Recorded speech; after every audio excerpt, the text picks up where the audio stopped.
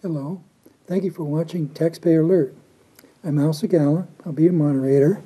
I'm also president with the Calaveras County Taxpayer Association, and we've been doing this a couple of years, and we've got some of the smartest people in the county, all the supervisors, department heads, and this is no exception. We've got the superintendent of public instruction for Calaveras County. Scott Nanik, welcome. Welcome. Thanks, Al. And one of the things that we'd like to do is have people feel more comfortable about you. So can you tell us a little bit about your thoughts and backgrounds? And Sure. I've been in public education now for almost 20 years, most of that with the Calaveras County Office of Education. I moved up into the area, going on 28 years ago today. When I had my first daughter in the Bay Area, we decided that we wanted a quieter lifestyle. And so excited to be in Calaveras County. Raised both my children here. They both went through the public education system here in the county, and my wife is also a teacher in the county. Now, do they speak better English? Yes, they do more better, definitely. Now, you used to be in Toastmasters, if I remember, in the dim, dark past. Way back when, thanks to Toastmasters, that was a great organization and really helped hone my skills, because in education, that's all we're doing, is talking and presenting. Right. All the time. And also listening. Yes, lots of listening. That's what I learned about Toastmasters. Yeah. We were in Toastmasters class over 20 years ago in Tuolumne County. And I remember Scott, and he was really a wonderful person then. And I don't think he's changed. He's still a wonderful person. And so looking ahead, what do you see for yourself in public education? Do you want to remain a superintendent, or would you want to be at the state level? Or I like being a local superintendent. I really like having my touch on what's happening in our local community, because that's where I think I can make the biggest difference. That said, I also am involved at the state level. So I do sit on the FCMAT board, which is the Financial Crisis Management team that's appointed by the state. So I sit on that as a representative for our region, our 5-county area. Right. And I do that part of SECESA, which is the County Superintendents Association. Okay. So I have my pulse in the state level findings and what's going on. I see. What do you think is the major challenge for public education in our county? In our county, I think it's enrollment. Okay. Which relates to money. But that is a big challenge both here and statewide. We are losing students on a statewide basis. So the whole state's feeling that enrollment issue, which relates to funding. And I think our funding model in California, while it just went through a whole change, isn't adequate to represent our kids the way we think they should be. I see. One of the things that has been a question with taxpayers is CalPERS. And I think you have something called CalSTRS. CalSTRS. Yes. And I understand there's problems with unfunded liability. Are you familiar with that? Oh, yes. It's a big topic in education on both sides. Yeah. Because both the employee and the employer have had to make large additional contributions to get it to balance. Yeah. And so employers are putting in as much as 20%. Employee costs went up a couple of percentages. So everybody's kind of sharing in that. Right. I think it's important that taxpayers understand on the teacher side, the CalSTRS side, they lose their eligibility for Social Security. So if they've been in the private sector, that disappears. We're one of the few states that still does that. It's not so on the CalPERS side, which is more the classified side typically. So that means that their retirement is not supplemented by Social Security. Is that correct? Correct. I mean, if some of them have made their number of quarters, they might get a small Social Security check, but it's not going to pay for much. Okay. Yeah. All right. So enrollment's down over 6% in the last 5 years, I understand? Yes. And is down over 16% since October 2002, Yep. which is about 1,000 students. About 1,000 students, yeah. And it doesn't seem to be any end in sight. No, there doesn't. Unfortunately, we're in what I would call an aging county. Not so much aging, but we're attracting aging residents. So as that happens, they don't bring families in. Right. And without a growth in our economic footprint and our economic status, no jobs, no families. I'm 78 years old. I guess that would put me in the aging part of it. Now, is this mean that I should be encouraged to have children? That's up to you.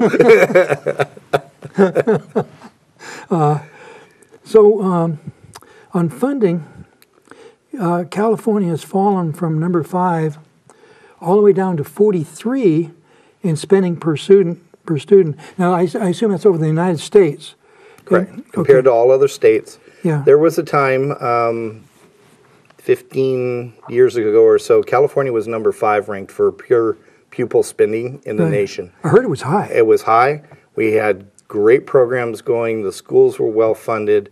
But that's come down and down and down over the years. And now that we're dropping in to the 43, 45 range, depending on who you ask. And that is just disappointing for our students. Right. And unfortunately, that pattern is hard to change. When you lose that much money out of education, and we really didn't lose it, what happened is we didn't grow with things as they changed. We didn't keep adding funding to education. The state felt there were other priorities, but I think it's time now we need to really look at how do we get us back to being in that top 10. Okay. What in education, what percentage of the education is public and what percentage is private? I don't know that number off the top of my head, but I'm going to say the great majority is going to be public. I think so. Huh? I would say probably up in the 90s percentages, if I had to guess. The other thing is that people need to know that charter schools, most of them are public schools. Right. So when we're talking what's not public schools, we're talking a very small portion of just private individual schools. I understand that charter schools have some leeway when it comes to state regulations, and they're more flexible. Is that the reason why somebody wanted a charter school? That was originally the reason. That is changing in California.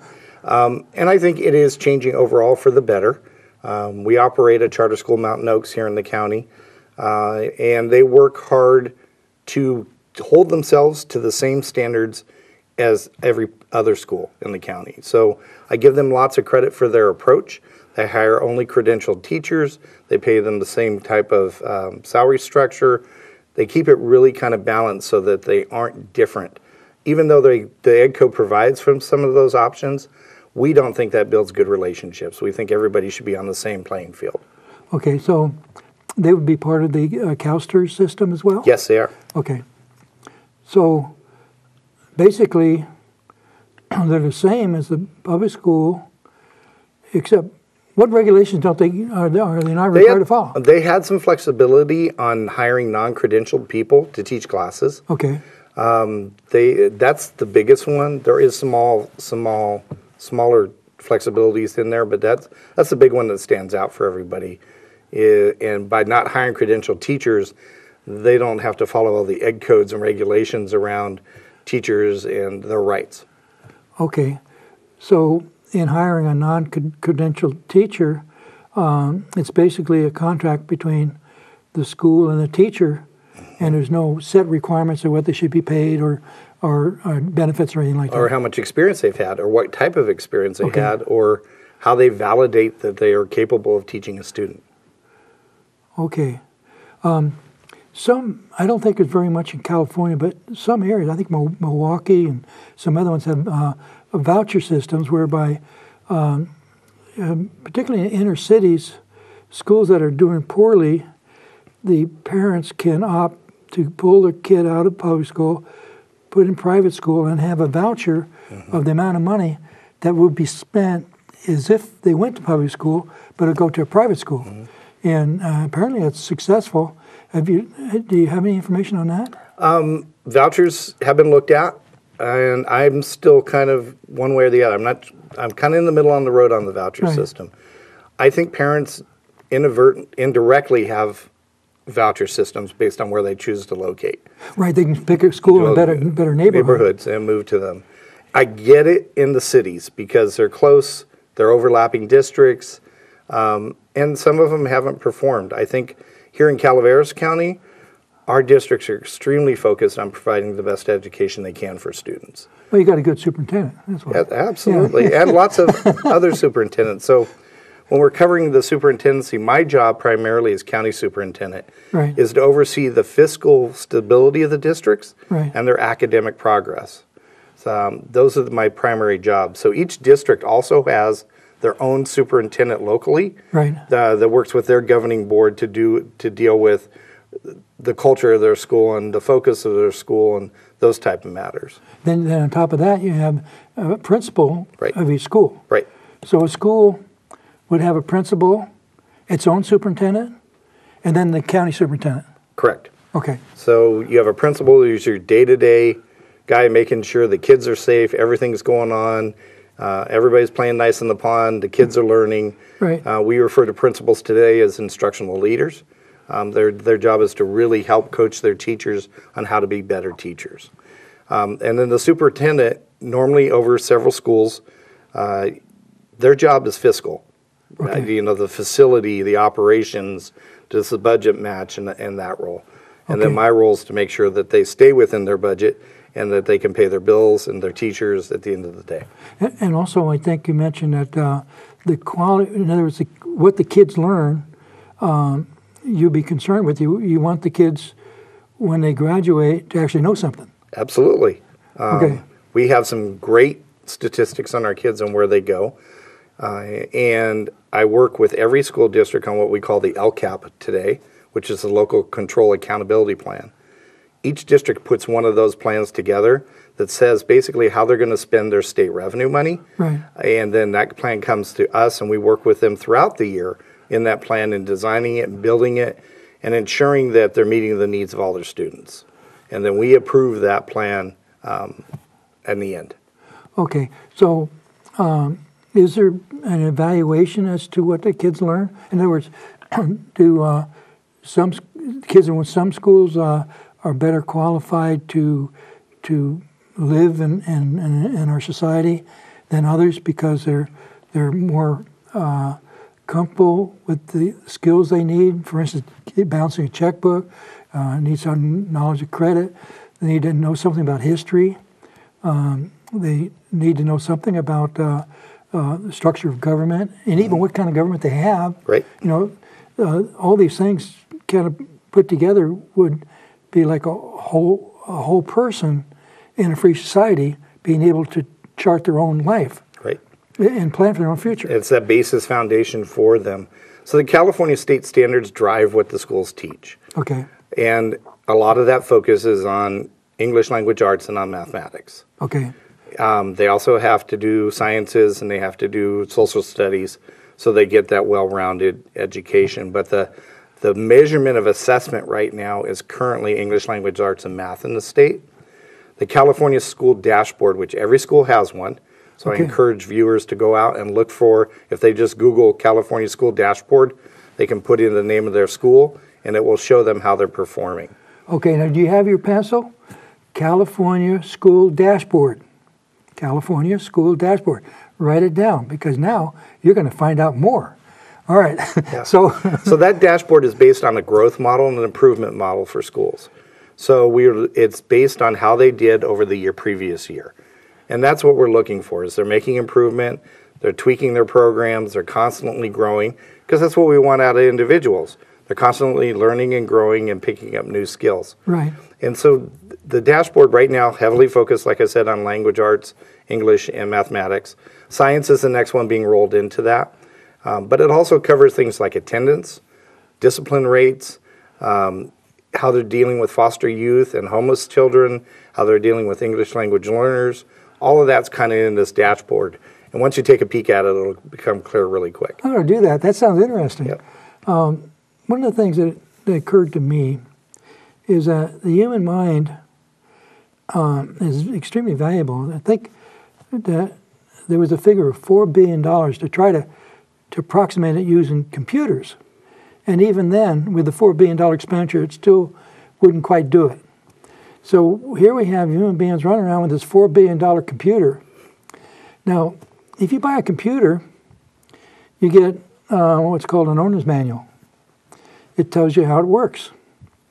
And I was thinking, well, it seemed like young people, maybe old people too, need to have the manual for their mind to understand how it works and how to control their own emotions, how to set their own goals, and how to plan, you know, all the basic things that the mind does.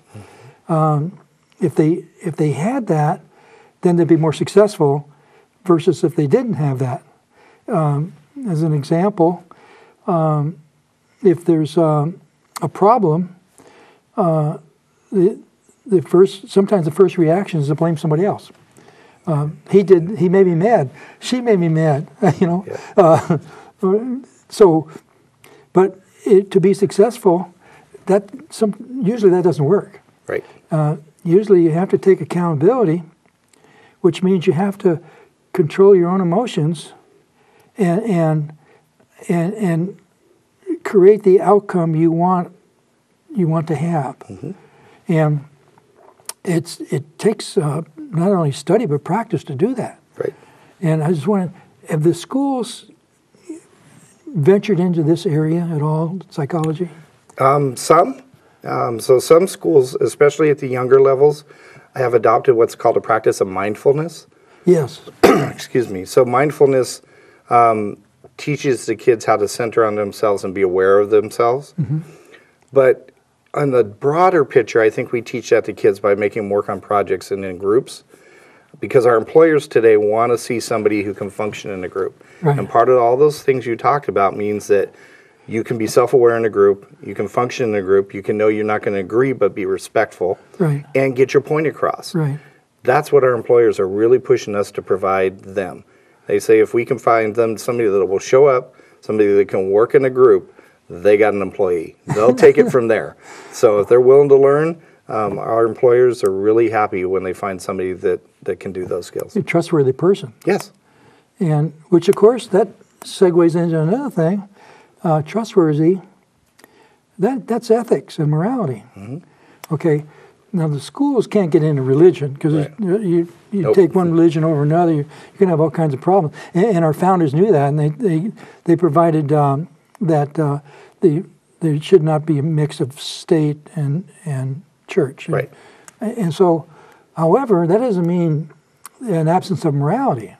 No, absolutely not. And I think ethics and morality are an important part of education. Right. We do that through things like plagiarism and not using that. Those are lessons that are taught almost daily in classrooms today, that you're making a decision on which way you go, which way you act, how you behave, how you respond to somebody, being true to yourself, right? But being true to the process, right? Giving credit where credit is due, right? Those are important things that I think they learn that through the classroom every day. I found that I seem to be most successful when I take myself not too seriously. Got to have fun too. Life's too short not to enjoy it. Yeah, and so it's been said that the basic morality is summed up as honor your agreements and respect the rights of others. Mm-hmm. Just like two basic things. And then rights of others, there's the fundamental rights that are shown in our Constitution, right, which are life, liberty, and property. Yep. Pursuit of happiness is a function of liberty, not a fundamental right. Right. But anyway, so I think the taxpayers are really happy with what you're doing, and we want to get the most for our buck, but most importantly, we want the new generation coming out to know about their country, to know how to know their own mind, and to have the basic tools of math and English and such to be able to be successful. Right. And so as we move ahead here, you have a new project career-directed education. Is that correct? That's correct. All right. So there's a group of us that were concerned that we were becoming too focused on going to universities, Right. that we were losing the trades, that we were losing other aspects of that hands-on learning. And so we came up with this idea of career-directed education. So it's myself, the two high school superintendents, Mark Campbell and Mike Chimini, Okay. with me, and then some community members and some economic development folks talking about how do we spur kids into interested in real careers. There is no reason today for a student to spend $100,000 in debt to get a degree and come out and not have a job Right. when they can earn that much money in 2 years through a certificate program, through some other training program, and if they want to continue their education, they can self-fund it along the way. Right. And that's what we want kids to be able to do, because I'm looking down the road, and I pay enough for a plumber right now. What I'm going to pay in 10 years scares me. Yeah. And so we really want kids to be exposed to those. And that's some of the challenges being rural is our kids are not exposed to manufacturing. They're not exposed really to the medical field other than a user. So how do we get them interested in those fields and move them on? So the career-directed education, we created a website, calaverascte.org. Calaverascte.org. You had your pencil, and you can write it down, and this is one you want to check out. So we've interviewed several people from around the country, so there's a whole set of podcasts up there on career-directed education and career tech education. And that's an important part. So we're going to be doing speakers from all over the industries on the high school campuses. We're in the process of setting up so we can, being at kind of we're a split county, it makes it hard for speakers to dedicate that time because they volunteer it. Right. And so we're setting up a video stream between the two campuses. So we'll be able to have a speaker come in and talk to one group and stream it to the other campus and then turn around and do the reverse the next time. So that kids get exposed to the medical field, the advanced manufacturing field, the importance of IT today and how it's changing with AI and everything else. We want our kids exposed to that and excited to move into those careers. AI is Artificial intelligence. artificial intelligence. Boy, it shows you how old I am. I didn't know that. Yeah. Okay. Artificial intelligence, $4 billion mind. Yeah. They're trying. They haven't got it yet. So are there other things that are going on that the schools or the kids are doing that would be a good idea to let the public know about? I think I'm always amazed. I visit every campus in our county at least twice a year, once in the fall and once in the spring. Right. And so I get to see the hands-on things they're doing and the kids, and there's some great teaching going on out there in our county, and I think we should be proud of what we're providing to our students. It's a challenge under the new testing environment to really show super performing test scores. So our test scores lag a little bit. I get that, and I want our focus on improving and that growth model that we talked about. But our kids are doing well. They're going off to universities, they're going off to trade schools, they're going off to junior colleges. Many of our students, half the county is eligible for free Columbia College as the Promise Scholarship through their foundation. And so that follows the Columbia College footprint right now. Yeah. But I'm working with them to try to expand that footprint countywide so that any student in our county could go to Columbia the first year for free. Okay, so which ones can go to Columbia now? Right now, anybody in the Bret Harte area footprint. Okay, but not Calaveras? Not Calaveras yet, because that's where the border is for the Columbia College District. Right. And the other one falls into Delta. So we're working with Delta to see if they can come up with something similar. Columbia raised millions of dollars to get this to go, and as a commitment to our youth. Now, this money that was raised for these scholarships, did that come from? Where did that come from? Private donors. All right. Yeah, people stepping up saying kids' education is important. Well, that's cool. Yeah. I didn't realize that half our kids don't get the scholarships to go to college. Yeah, there are other ones out there, but this is an easy one. You just Yeah. show up at Columbia and say, "I want my first year free." You got warm blood. And well, they have to have entrance exams, don't they? not for Columbia College. So really? community colleges will take anybody who walks through the door, as long as they're 18. And they place them and figure out what their academic levels are, Right. but they don't have to qualify to go in. And so that route is an excellent route for anybody, even if they plan on going to a university, because you can get your first 2 years and all that undergraduate, stuff that's just grunt work to get it done. Right. You can get that done at a very low cost. And then you're guaranteed transfer to any of the state universities or state colleges. From Columbia. From Columbia or any junior college or community college in Okay. the state. So there's lots of options out there for students. And exposing them to what they are is the key. Okay, out of 100 kids that get to the senior year, roughly how many go on to college? So about 60% go to a junior college or a trade school. And then about 24% go to a 4-year. And the rest either enter the workforce, go into the military, or are still trying to figure it out. Okay. And so the still trying to figure it out, so we say go and roll. Figure it out there. Keep moving forward. Keep getting skills. Yeah, the last thing you want to do as being an employee for anybody today is not to continue to grow. The world changes too fast. Yeah, and I don't think an employer would want somebody who's there to camp out. Right. No. Got to produce. That's the name of business. What is some of the? I understand that sometimes the kids do outreach in the community. They work on projects. Mm-hmm. And do you have much of that going on now? Yeah, our kids are always involved in projects. So both high schools offer in their senior year. It's almost an expectation that students get involved. So they do community service projects. They do fundraising.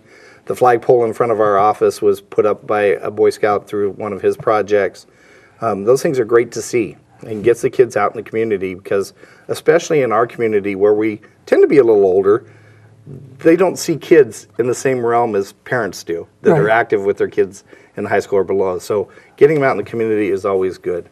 One of the other things we've started that's excited this year is we have a pilot program with county government where we have about 6 kids right now doing internships at county government. Oh, good. To expose them to county government jobs in hopes they will decide to stay there because they have the same problem we do. Finding good employees is hard. Right, true. Our taxpayer group is promoting the Constitution, and we have little booklets, and we're hoping to reach high school students. Yep. We think we need to bribe them. I hate to say that, but we're hoping to raise like $10,000 for really good prizes for taking a quiz. Yep. If we can do that, we might have a lot of kids knowing the Constitution. And that would be wonderful. They do get it, from junior level in high school up, those 2 years get hit with the Constitution pretty good. So they have a good working knowledge, but I don't think most of them have sat down and really studied it. I love the quiz idea and getting our kids involved. And there's a lot of distractions out there. Yeah, I know. So money's always a good one to focus. Girls too. Well, boys. Yeah, exactly. Yeah. Well, I remember when I was a kid, it's pretty hard to keep your mind where it ought to be. Right. So as we move ahead, is there anything that you'd like to say to the public? Keep schools in your mind. Stay focused. My doors are always open. I have always had an open door policy. So they're free. Stop in my office. I do run a pretty busy schedule, but my secretary, Lisa, would be glad to set up an appointment. I'm there to talk and share and educate. So, Thank you, Scott. Yeah, thank you. Scott Nanik, Superintendent of Public Instruction.